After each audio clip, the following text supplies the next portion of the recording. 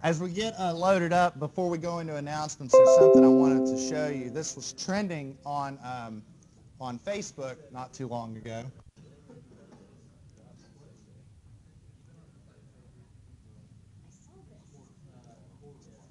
All right, everybody, settle down, settle down. All right. This was trending on Facebook the other day, and I figured y'all would get a kick out of this. This was a video out of the Czech Republic sometime, I think, last week on 14th. And some of you might have seen this, but if you haven't, so this is a video of, it looks like some sort of indoor floor hockey game, and I think you'll see why I'm showing you the video as the video progresses. So you can see they're playing their game, and then, boom. Everybody's running, and I think you will see why.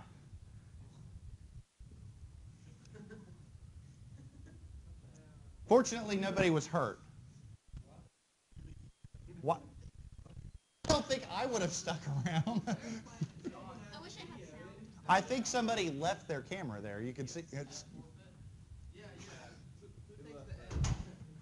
Is that forfeit?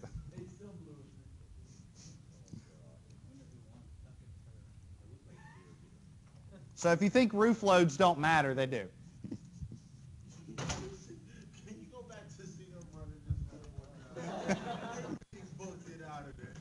You have the link right here. You can write that down, and it was trending, so it's not like it's that difficult to find.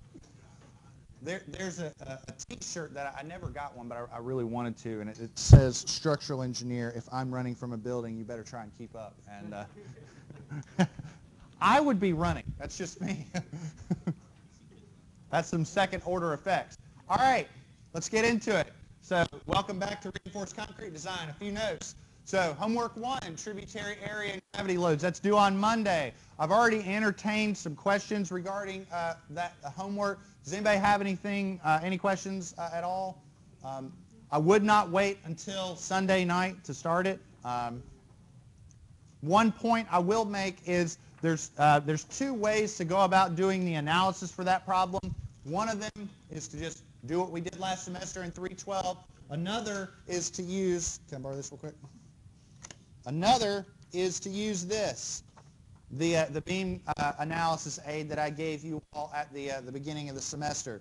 So I would take a moment and address that. Is it too early for the puns? Is that what it is? So take a moment and address it.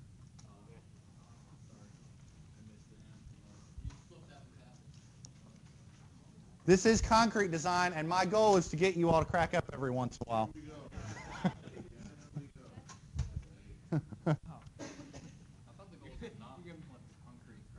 Well, there's only 2 types of concrete, though, wet and cracked, so it is what it is. All right, few. Oh, even he would agree with that.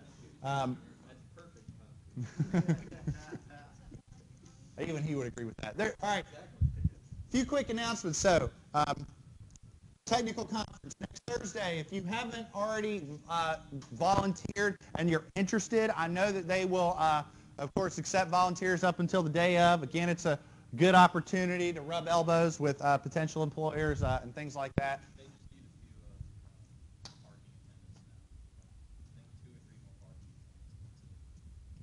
Not a bad idea. Again, if you're going to be around potential employers, just every little bit helps. Okay.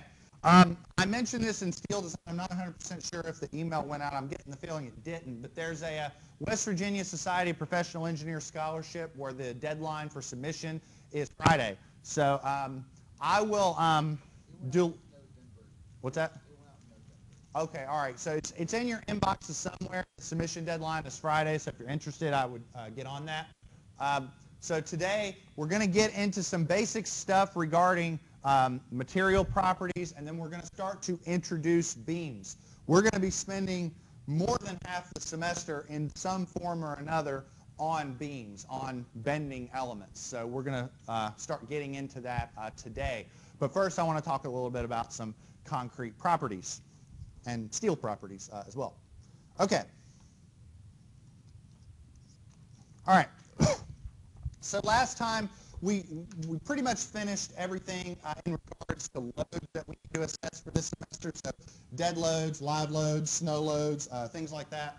And you all, I think, have a reasonable understanding about how to do a load takedown on a structure to determine basic dead loading components, live loads, and hopefully factoring them, which is, I guess, the main purpose of your first homework assignment. So that's really what we're after in that assignment.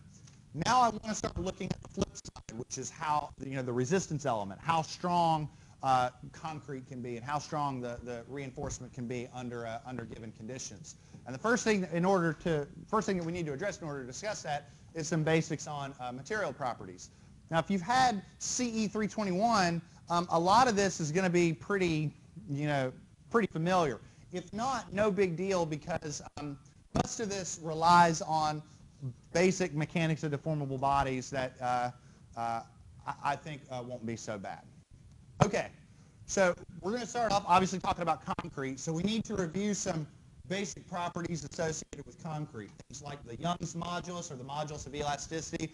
We're going to call that E sub C.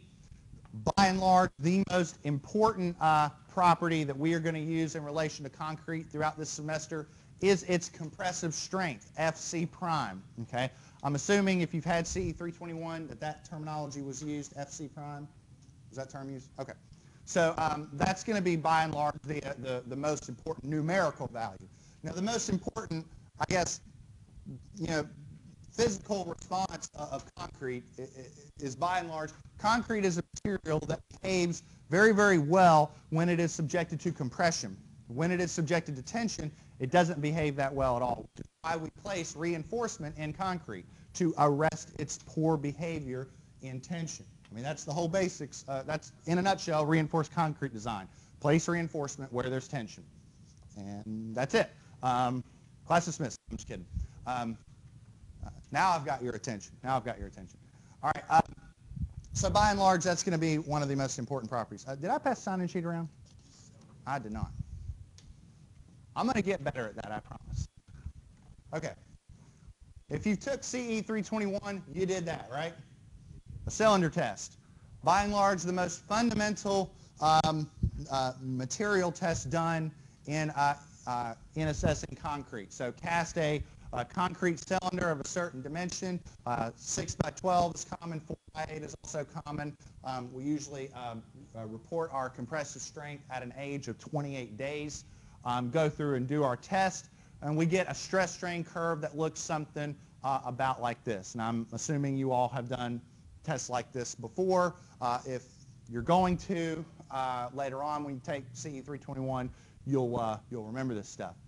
Now, what you'll no doubt remember from CE 321 is that concrete is a material that's resulting cured properties are highly a function of its input materials. Its water-cement ratio, the admixtures that go into it, the ratio of gravel and sand to Portland cement and water, and et cetera, et cetera. And different proportions of different materials will result in different classes of concretes and concretes with different compressive strengths. By compressive strengths, basically what I'm referring to is the maximum stress that we get during a particular test. So some cylinders might yield a compressive stress of 6,000 psi or 6 ksi. Some of them might yield 3,000 psi or 3 ksi. It just depends on the admixtures going into it.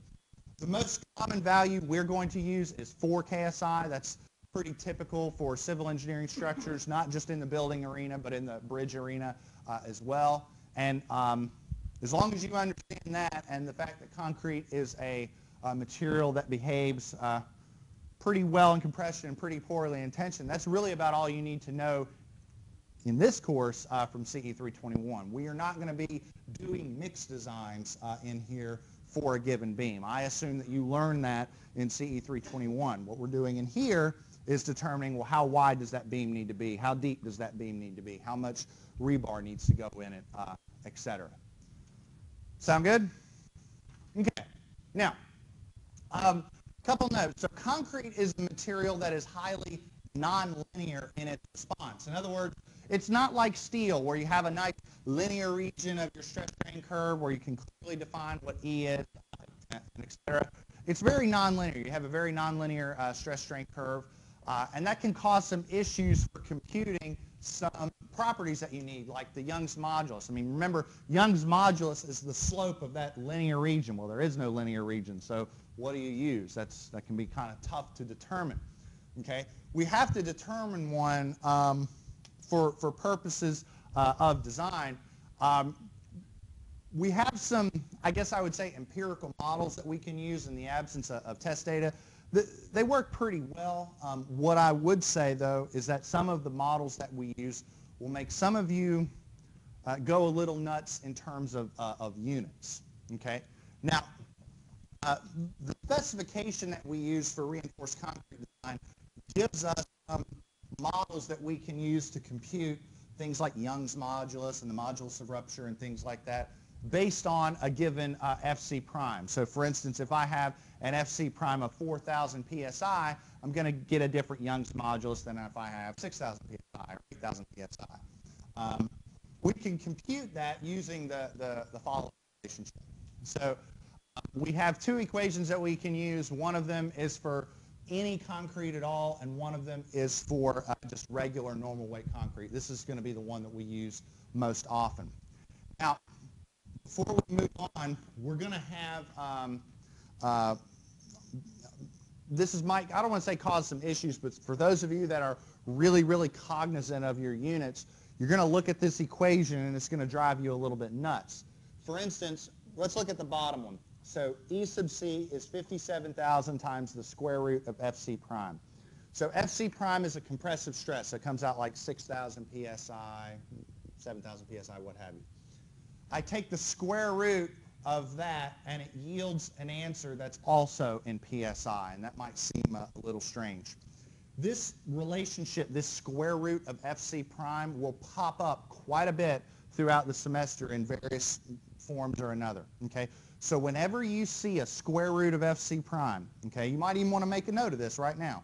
Whenever you see a square root of FC prime, you put in psi and you get out psi. Okay, and you might even want to write that verbatim. You put in psi and you get out psi. Okay, so you know, I guarantee you what's going to happen is somebody's going to do a calculation and they're going to say F sub C prime is 4 KSI, and they're going to use 4, and they're going to get the wrong answer. Okay, you put in PSI and you get out PSI. This is one of those empirical relationships that is basically taking, experimental data and trying to fit an equation as best as possible to represent it. So it's one of those things you just kind of have to get used to in the world of concrete design. Don't worry, we'll explore this probably today. All right, sound good? All right. All right. Now, like I said, concrete is a material that behaves very, very well in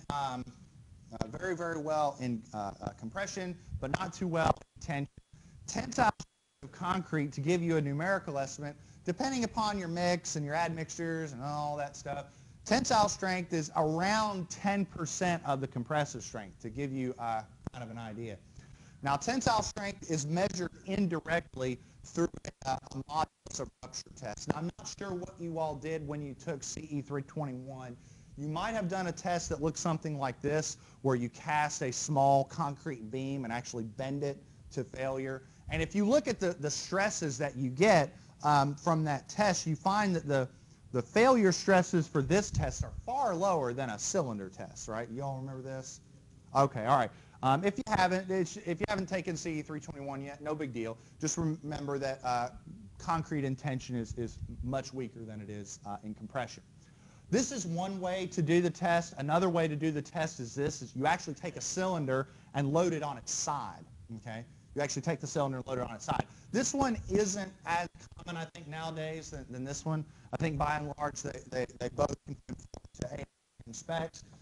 For us, we need a value that we can use for purposes of design. So instead of relying on a bunch of test data, we have some pretty convenient models that we can use. A very reasonable estimate for the modulus of rupture, that sort of an indirect measure of its tensile strength, is 7.5 times the square root of FC prime times lambda.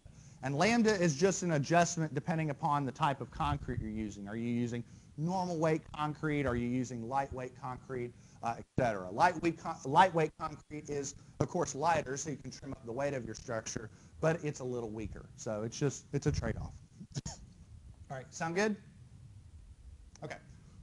All right, that's really all we need to know right now for basic material properties. We haven't gotten into any examples yet. We will today, but I just want to make sure that you understand, how to compute basic stuff, and that for square root of FC prime, you put in PSI, get out PSI. Okay, let's talk about reinforcing steel. So there's really two very common reinforcing steels that we use. We either use things like welded wire fabric, or the most common one, the one we'll use throughout the majority of the semester, is rebar. I'm sure everybody in here has seen rebar before, am I right?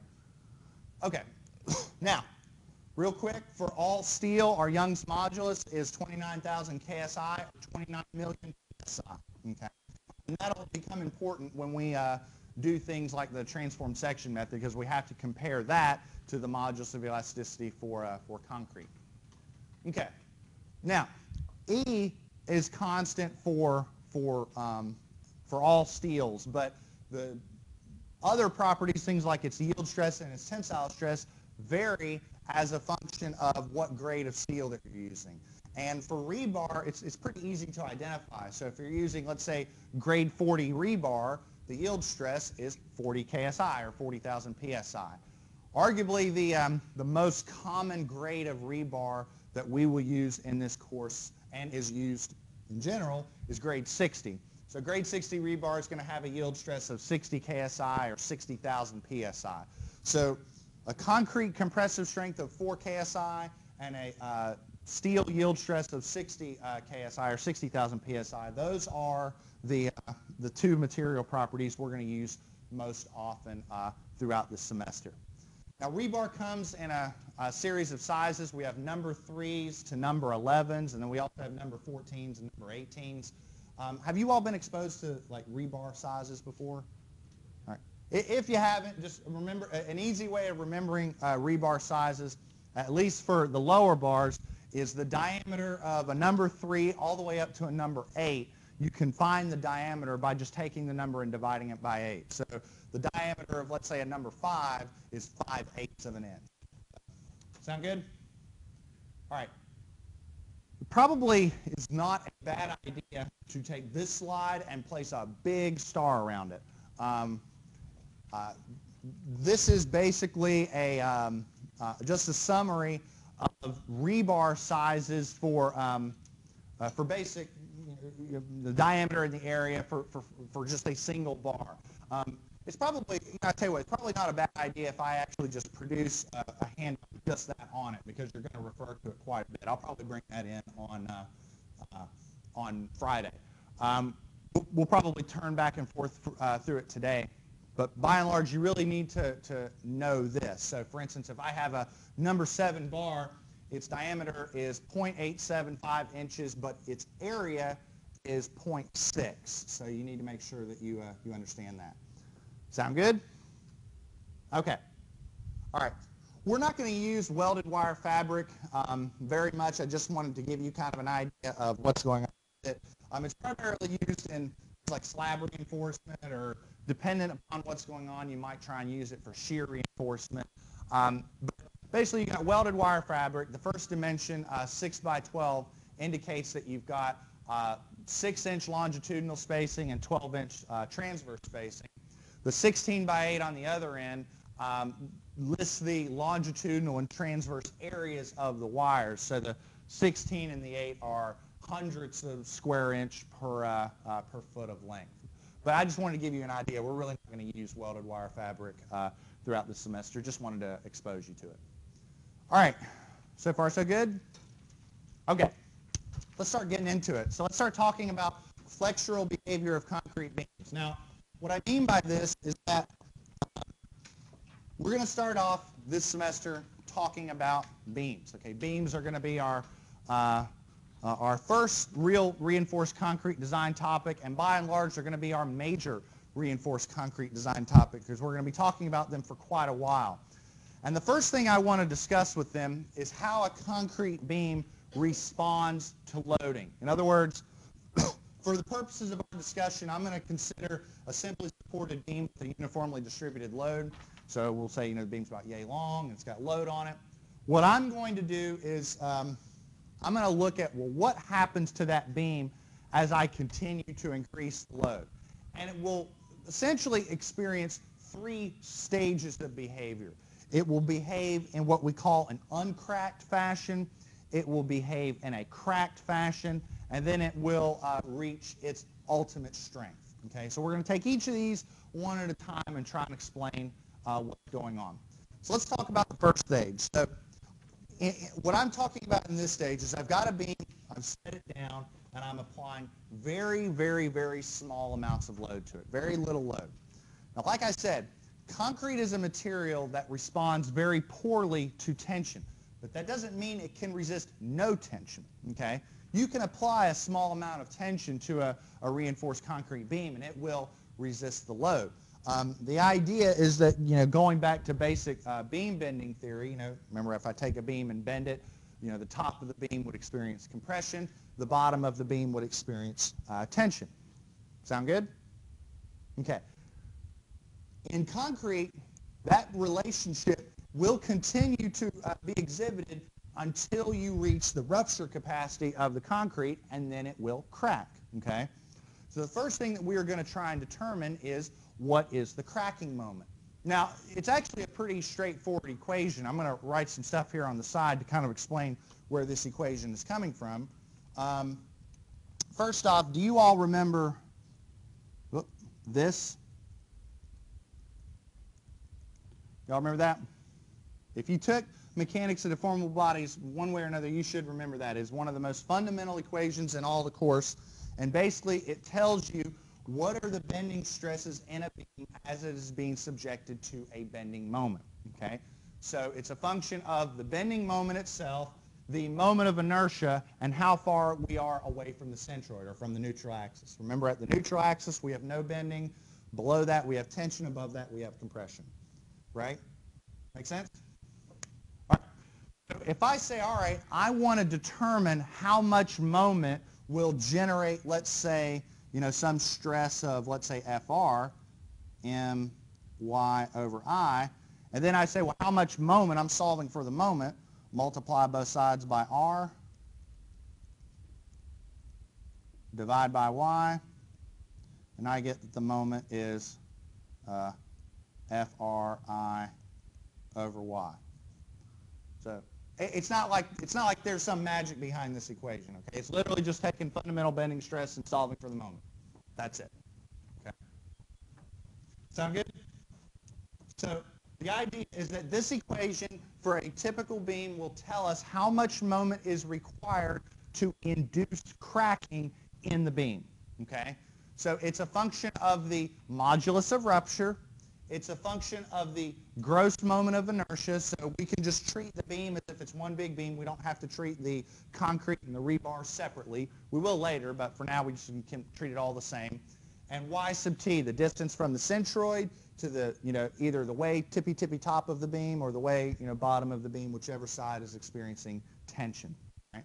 Sound good? Okay. Don't worry, we're going to have an example here that illustrates this. All right. Everybody got this? All right. Let me erase this. Okay. So let's look at the following example. Okay? We'll take our time with this and make sure that we understand this. Excuse me. All right. So we've got a beam that's being subjected to a bending moment of 25 foot kip. Okay? And I want to determine the bending stress on the top of the beam and on the bottom of the beam. So this is really going to go back and explore some of those mechanics of materials or mechanics of deformable bodies concepts that you haven't used in a while. We're also going to try and determine what is the cracking moment for this beam. So this will tell us whether or not the beam has cracked. Okay? Now, let's make sure we understand what's going on with the diagram.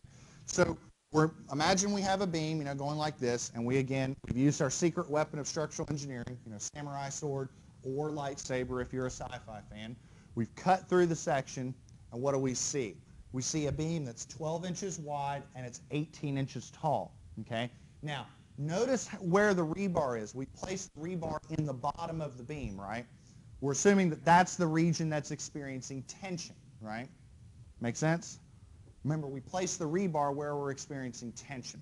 And specifically, we have placed 3 number 9 rebars. So each number 9 bar has an area of 1 square inch. It's pretty easy to remember. So 3 number 9s, that's an area of 3 square inches. It doesn't really matter for this problem, but stuff like that will matter later. Sound good? All right. So let's go into this a little bit. All right.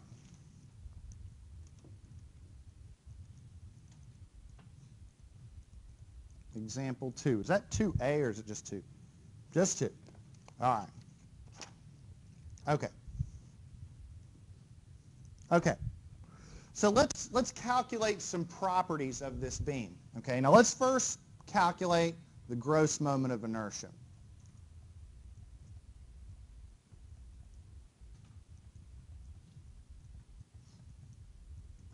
Now before we do that, let's write down some properties. What is the width of this beam? There we go. What is the height? All right. Now the gross moment of inertia is really just the moment of inertia of that rectangular section. Let's dig into those memory banks a little bit. Who remembers what's the moment of inertia of a rectangle? There we go. I heard it from a few people, so that's good. BH cubed over 12, or AB cubed, whatever you want to call it. BH cubed over 12. So that is 12 inches times 18 inches cubed over 12. So now I'm making you all do math. Oh, goodness. We're barely 2 weeks in, and he's breaking out the calculator. Yes, sir.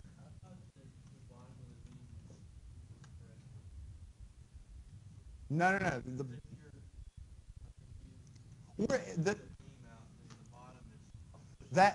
That's a good question. That's if the beam is cantilevered, but we didn't say that. We just said the beam was subjected to a moment of 25 foot kips. You are raising a very good point that if you have a cantilevered beam, you would put the rebar on the top. Yes.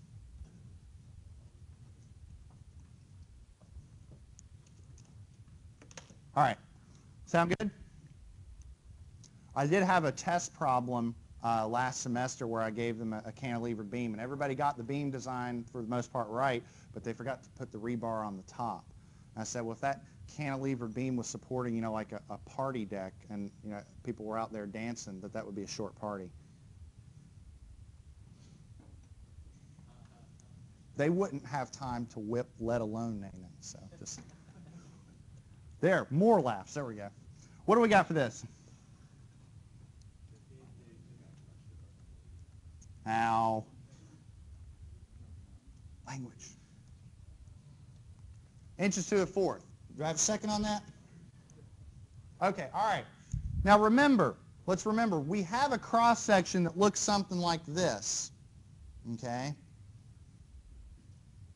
And we're saying that the centroid of that cross section is somewhere about right here, or about like that. And we have a bending stress profile that ultimately sort of does this, right? Right? Okay. Now, this is the region down here that's experiencing tension. I guess I should just leave it at 3 bars. So really what we need is this dimension right here. We need that dimension. The dimension from the centroid to the extreme tensile fiber. So we'll call that dimension y sub t. So can anybody tell me what y sub t is? Say it again. 9 inches, because it's 18 over 2. Right? Because this dimension here, that is 18. Sound good? Yeah. Okay, all right. Now, the moment, what's the moment that's being applied?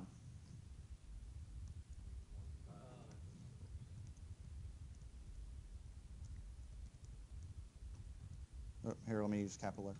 Anybody see a problem with this? There we go. So what do we do to convert that to inches? Do we multiply or divide? There we go, multiply. So 300 inch kips. So therefore, the tensile stress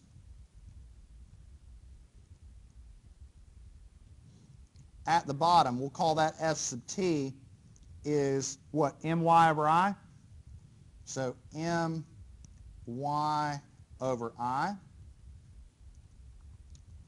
So that is what? 300 inch kips times 9 inches divided by 5832 inches to the fourth. So what does that come out to be? Say it again. Let's do 3. 4, 6 what? 4, 6, 3. Okay, 3 decimal places. What are the units?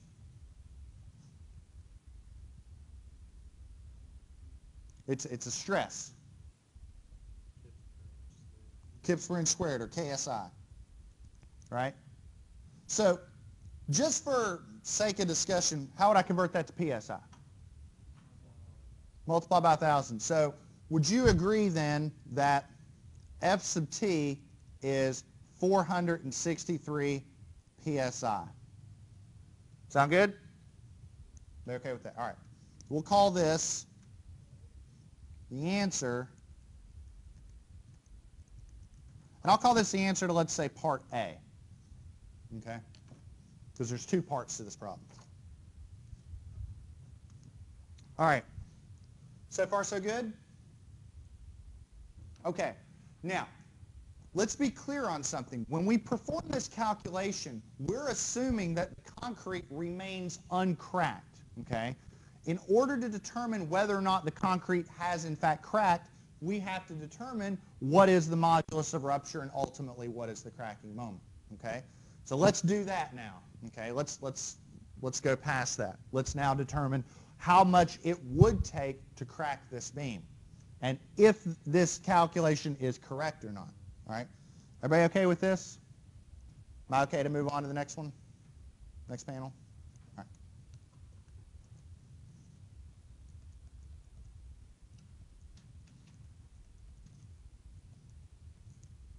All right.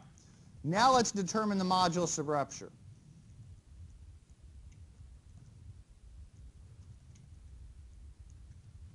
Oh, goodness. That's horrible. Now, the modulus of rupture is when the concrete experiences cracking. So what is that? What is the modulus of rupture? Got to go back into your notes. Oh, no. Nope. So, all right, there we go. So 7.5 times lambda times the square root of FC prime. So let's come up with a couple values. What's lambda? 1. Why did you say lambda's 1? There we go. So I'll put that over here on the side. Normal weight.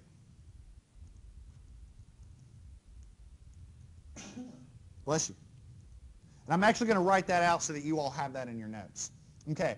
Now, F sub C prime, or F prime sub C? What is that? 4,000 PSI. Now remember, in this calculation, you put in PSI and you get out PSI. Okay, so be cognizant of that. So this is going to be F sub R is 7.5 times a lambda of 1 times a square root of 4,000 I'll go ahead and put this on the outside, PSI.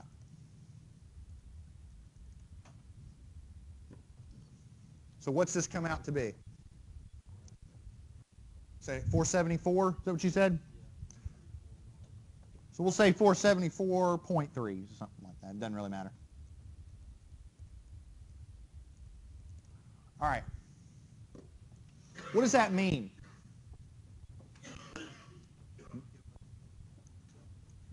Yeah, okay, you're on something, Mr. Crookshanks, but I'm going to extend that discussion a little bit. So the modulus of rupture, in other words, the point at which the beam first experiences cracking, is 474 psi. Now, how much stress did we get from that 25-foot kips? 463. So had the beam cracked yet? No, but it was real close, right? So it was close. So if we go back and compute our cracking moment, should it be like 600-foot kips? Or should it be really close to 25? Should be pretty close to 25, right? Let's see what we get.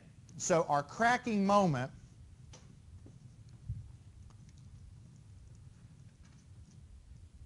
is going to be FR IG over YT. Okay, so 474.3 PSI. All right, what's our moment of inertia?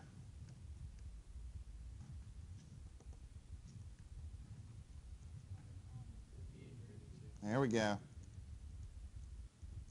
Getting back into the swing of things, right? Y sub t? All right. So let's do some number crunch and tell me what you get.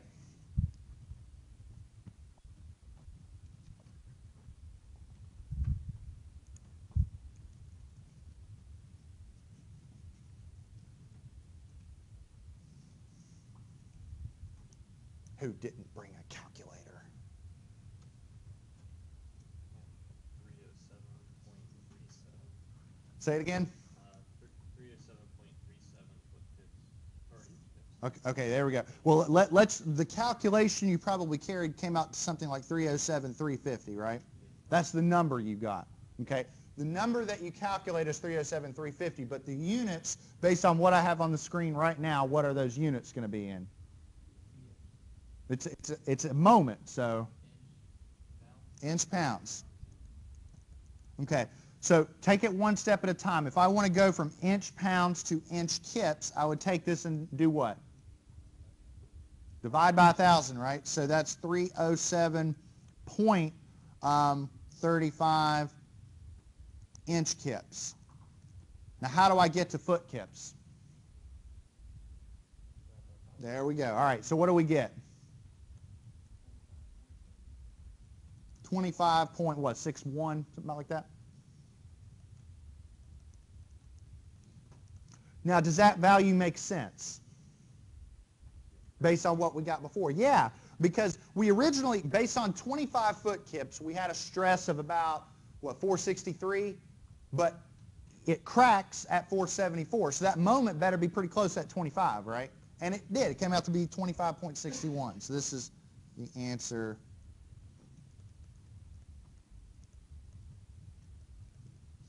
for part B. All right.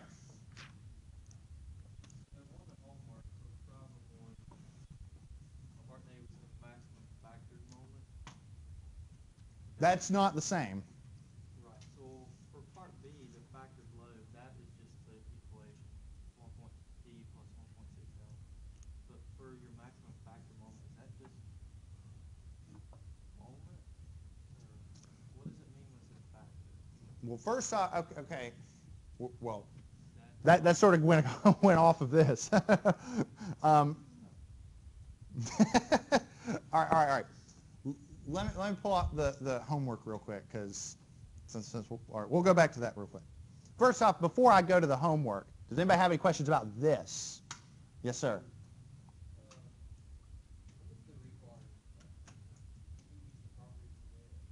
We will I mean, we're getting to it. I promise we will. It doesn't really matter now because the beam has not experienced cracking. Like, let's put it like this. The cracking moment for this beam is 25.6 foot kips, right? Now, problem applied a moment of what, 25? So it didn't matter. If the moment was over this, if the moment was 50 or 40, then it would matter. Right now, it doesn't, okay? Yes, yes. Because, let me put it like this. While the Young's modulus of steel and concrete is quite different, you got to understand, we're talking about moments that are really small.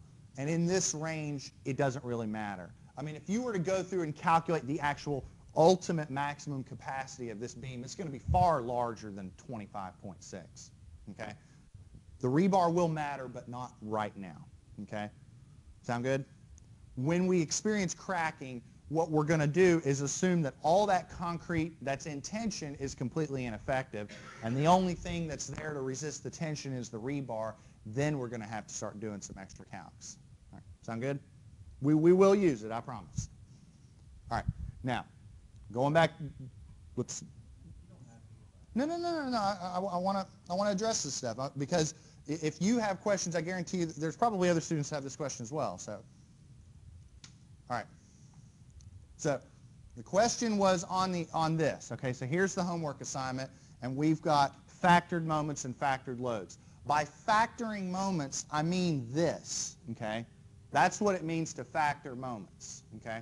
1.2 times the dead plus 1.6 times live, because you're applying those appropriate load factors to each load component. Does that make sense?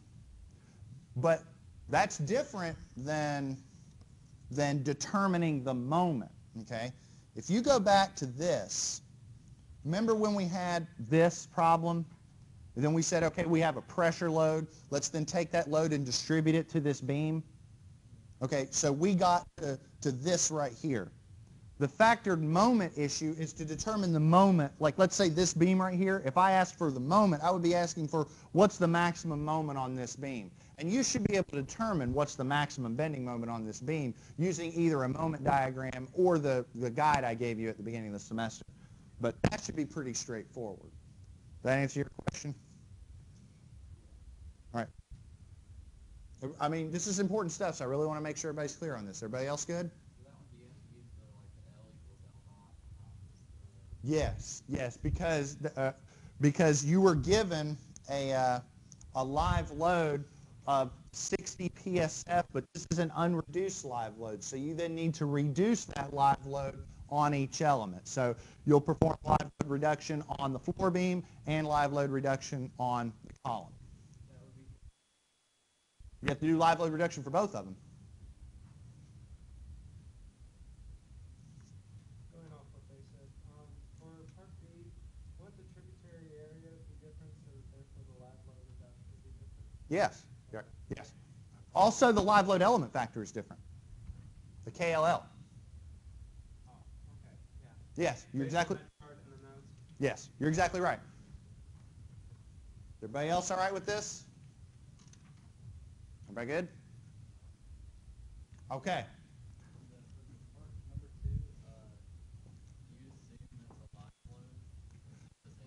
On number 2, I'm not worried about live load reduction or factoring or anything like that. The issue with number 2 is that let's just assume that that's a factored load. That does.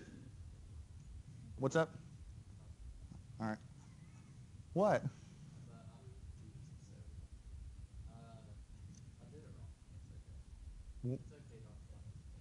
I don't know what's going on.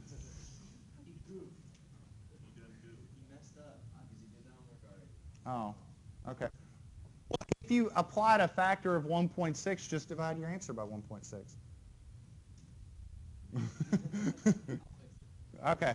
No, you're just the point with this problem was I'm not concerned with complicating the load. I was concerned with complicating the floor system because now it's not a nice little grid. You've got beams framing in all over the place. You see what I mean?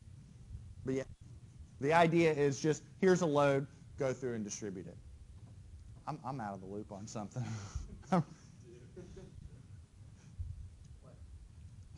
I don't know. He pointed to you.